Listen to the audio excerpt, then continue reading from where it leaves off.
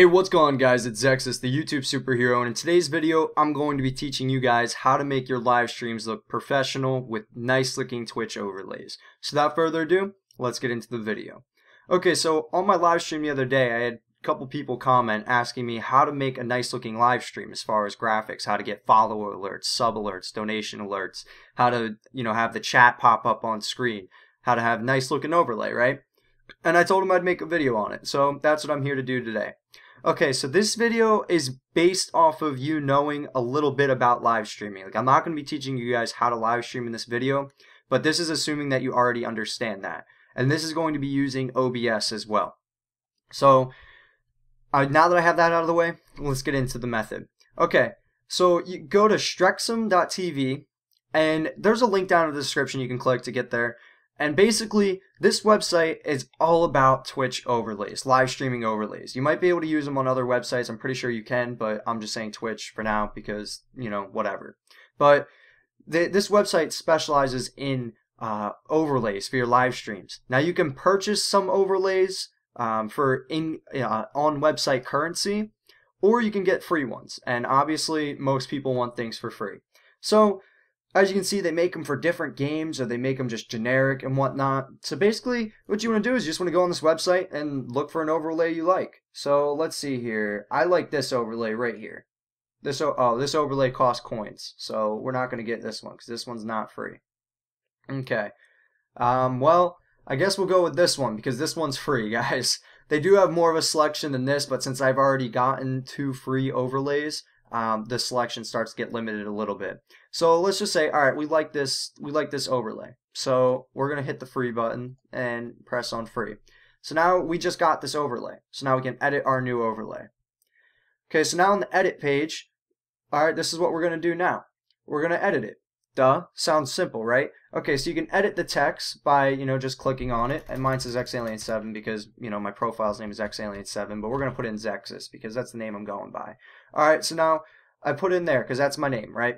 Okay, so over on the left here, you can see how you have your social medias. You do the same thing. You can just click on it to edit it. Right now it looks very small because that's on the website, but when you are on the, like when you actually use this for streaming or whatever, it'll appear bigger, so don't worry about that.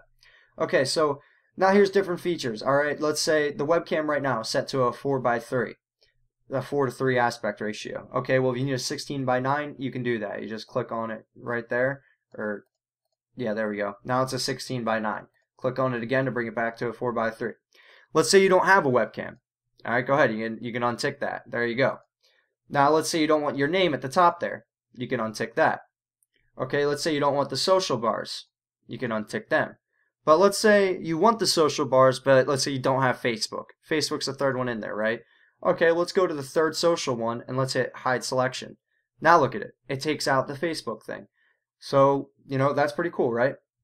Now at the bottom bar, as you can see at the bottom here, we can name these whatever we want, really, but for me, I leave them what they are. So we have latest followers. So now it's going to show who the latest follower is. Now we have recent followers. It's going to show a list of recent followers. We have top donation. So it's going to be the person's name and how much they donated. And then we have recent donations. It's going to show people's names and how much they donated. Alright, so let's say we don't want that. We can untick that. But let's say we do want it. So we can, let's say we don't want recent donations, but we want recent subscribers. So we can change that to recent subscribers. So then the last feature that they really have that I really like, and I think it's one of the best features on here, is Twitch chat. It's automatically unticked, so I would recommend you tick it. So Twitch chat is, now look, on the right hand side of the screen, we have the Twitch chat. Now there's different themes that you can have. Let me just go ahead and close these, that way I don't have to scroll down as far. Now let's open up the settings for Twitch chat. Now there's different themes you can put behind them. Like I can make this light. So now we have like this white square to appear behind our chat, or I can make it dark. My personal favorite is the last one, the Sonos Theme. Basically, it makes it completely transparent, but it makes the text pop out more. So I find this very helpful because, what if I upload my live stream to YouTube after I live stream, right? And I'm answering questions in chat. Well, to the viewer on YouTube, all they hear is my answer to the question. They don't actually know what the question is, so they'll be confused. Whereas if you have the chat pop up here, Now they can actually see what the chat question said and then hear the answer. So I think that's very helpful, and I honestly really like it. I put it on my streams. Okay, so now let's test this out. So now we have alert settings, okay? So this is you have follower alerts, sub alerts, donation alerts, and host alerts. Host alerts are if you want someone else to host a live stream on your channel, you can do that. But basically you can go in here, you can change what the message says, you can make an animation of it, you can put a custom sound on it. Basically you can change the color of stuff. But basically when someone follows, it automatically detects that, and let's just hit preview follow alert. Okay, never mind. Test follow alert. Okay, it doesn't actually do that up on the thing here. But let's hit preview follow alert. And as you can see, that will happen when someone follows you on Twitch. This follow alert will appear about right in here, right underneath your name tag. It's just not doing it there. So basically, once you're done customizing this to your liking, you just go ahead and hit the update button. Once the check mark and updated is there, okay, so now that it's updated, you can see over here on the left hand side you get unique overlay link. So basically you just want to copy this link address, and now you're going to go to the second link that I have in my description.